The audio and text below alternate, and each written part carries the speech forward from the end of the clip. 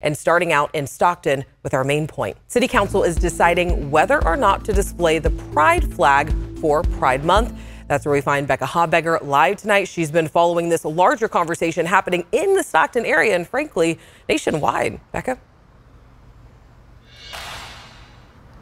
Yeah, Alex, you know, the vote by city council members tonight here in Stockton is just part of a broader conversation happening in this community and beyond, including with county supervisors just last week. More on that in a few seconds. But we've been hearing from community members asking why it's important at all to fly the LGBTQIA plus Pride flag. So we took that question straight to the San Joaquin Pride Center.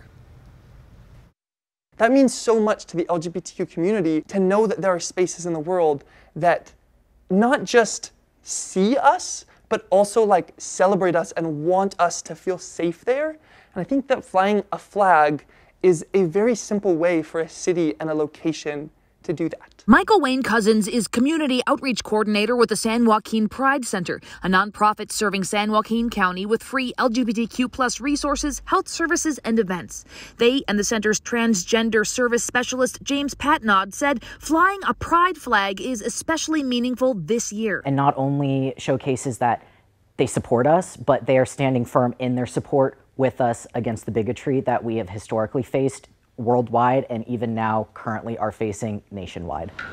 You won't see the pride flag flying at the San Joaquin County Administration Building. At last week's county supervisor meeting, only 3 of 5 supervisors voted to fly the flag. The measure needed 4 votes to pass. Supervisors Tom Patty and Stephen Ding voted against the measure, siding with some of the public commenters. What I am not understanding is why this is even an issue when it's a sexual thing.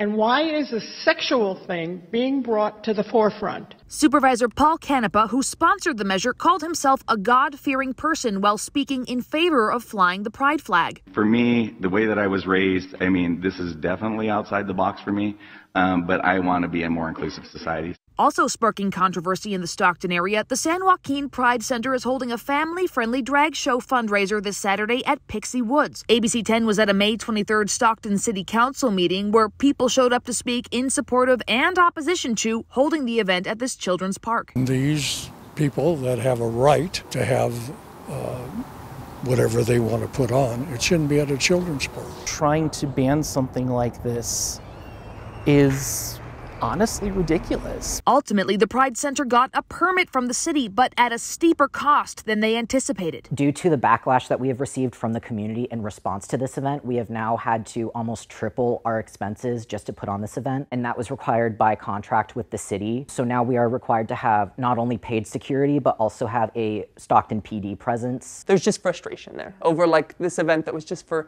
promoting safety and celebration of all expression, turning into this really big controversy and fight when it was just supposed to be a space of safety for LGBTQ families to come and have a fun time. The San Joaquin Pride Center stresses this is a family-friendly event. They say drag performers will be dressing as Disney characters and video game characters. Tickets are $15 each. They will only be on sale, however, through 11:30 Thursday night. Organizers say for safety purposes, there will be no same-day tickets on Saturday or on Friday. The event is on Saturday. People can also buy a ticket and donate it if they want to support, but they can't participate. The San Joaquin Pride Center just asks those folks to reach out and message them if they want to do that. Alex? All right, Becca, thank you so much.